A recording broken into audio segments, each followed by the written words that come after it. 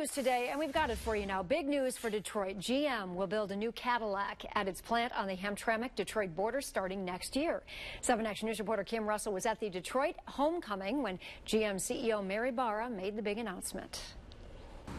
This plant is already big for GM. It produces 4 of its cars in Detroit and Hamtramck.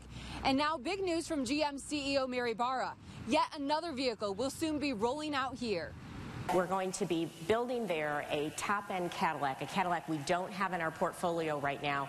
GM CEO Mary Barra made the announcement in front of a key crowd. Some of the most successful people in the country with ties to Detroit had gathered at the College for Creative Studies for the one-of-a-kind Detroit homecoming. The goal, finding ways to make Detroit grow.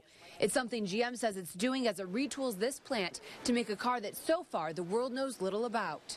I'm not going to give you specifics about the details. I will tell you it's top-end. It's a vehicle we don't have in the portfolio. It's going to be built right here in the city, and I'm very excited about it. Mary Barra says the news is personal for her. She used to be plant manager at the GM Detroit Hamtramck assembly plant. She says the plant was chosen because it is one of the best. Well, you know, Detroit Hamtramck is a very important plant for us. It's a world-class quality. You know, hopefully we'll do the right things and those vehicles will have the success in the marketplace. Right now, about 1,600 people work here at the Detroit Hamtramck assembly plant. And if there is a lot of demand for this new car, you can expect that number to increase. Kim Russell, 7 Action News.